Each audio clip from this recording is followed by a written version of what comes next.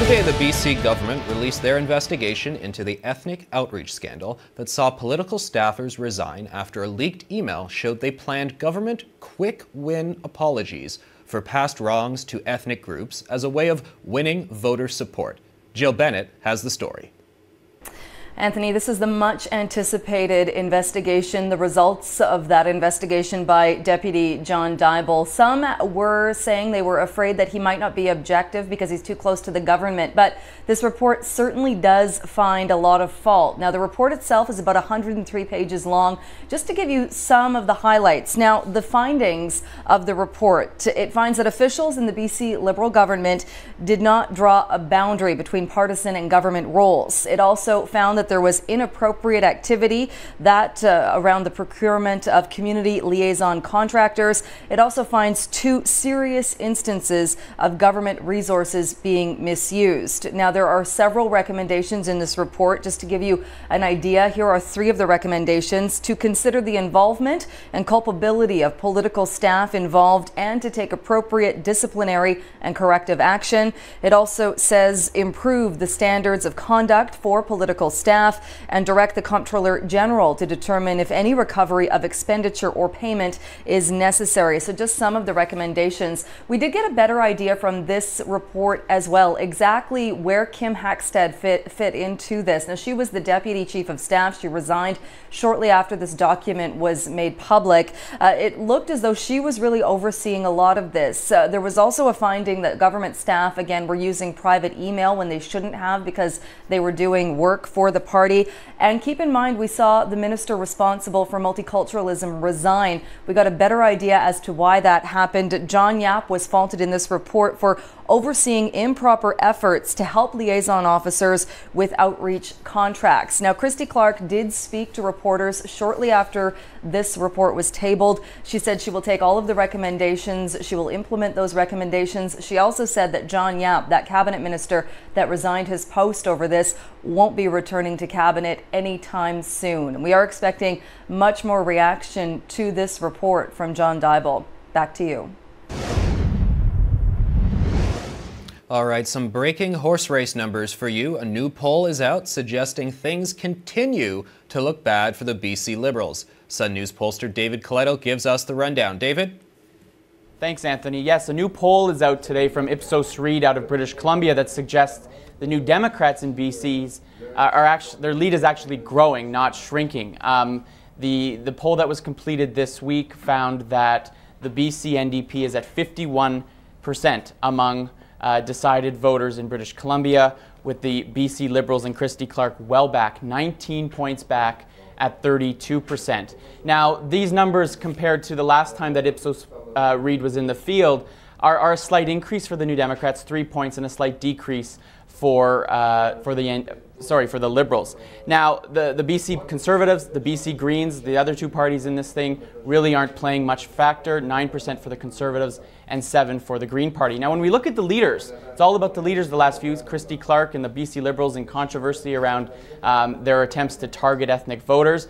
We see here, when you ask who would be the best Premier of British Columbia, Adrian Dix, still by far the most selected. He's at 37% compared to 23% for Christy Clark. Lastly, favorability. So it's one thing to think you should be the best Premier. It's another to think whether people have a positive impression of you. And here these numbers mimic the numbers we see in the ballot. 51% of British Columbians have a favorable impression of Adrian Dix. He's the only leader. And look at numbers for Christy Clark, well back, only 30%.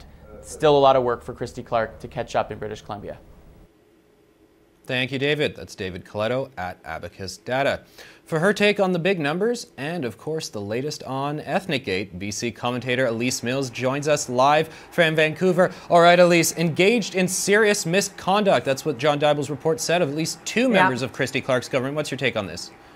Yeah, it's absolutely embarrassing for this Premier and her circle around her leadership. To be honest with you, when I was over with the BC Liberals, as recently up to about 2-3 years ago. I never ever saw this type of behavior. The ship that was run over there was very tight, not loosey-goosey, and definitely an understanding that staff had a domino effect on its leadership. Obviously, this new staff just completely broke the rules and misunderstood what a good code of conduct is. So this is quite embarrassing. I feel bad for caucus members and cabinet members who are probably going to be slightly tainted with some of this stuff, but all around, the firings need to happen. I don't think there's anyone that can defend what this report produced today, Anthony. Elise, we do have a quote from the report, an email from an aide, Mike Lee, to Multicultural Minister John Yap. He says in it, "It is absolutely critical that we do not leave any evidence of us helping them through this application." So essentially what he's saying is, we know we shouldn't be doing what we're doing. Is that about it? Absolutely. It's a culture of entitlement that I can't even begin to wrap my head around. It's not part of my experience working for the BC Liberals or working in politics at all. Actually, I was speaking to other commentators today who share a similar background to mine, and we're absolutely stunned and appalled by this behavior. This is sort of reminiscent of the federal Liberals sponsorship scandal and the emails that went back and forth around that sense of entitlement, that they're above the law. And I think it's important, though, that our viewers and the public and the voting public understand this is a very small group of people. This definitely does not malign the majority of cabinet and caucus. So I think we need to be careful about that. But this is sure going to hurt the BC Liberals, Anthony.